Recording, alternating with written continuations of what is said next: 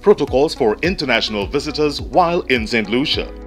The following protocols are established to guide the stay of all guests while on island in order to mitigate any possible spread of infection. During the first 14 days, visitors are allowed to patronize approved beaches, restaurant, sea and land excursions, and sites and attractions.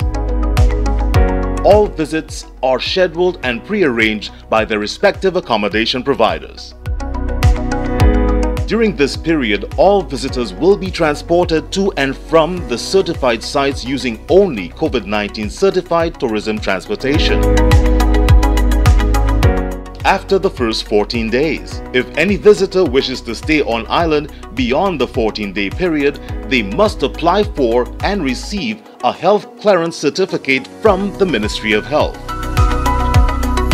Visitors will be allowed to travel, be out in the wider public and patronize local businesses unsupervised once health clearance certificates have been received.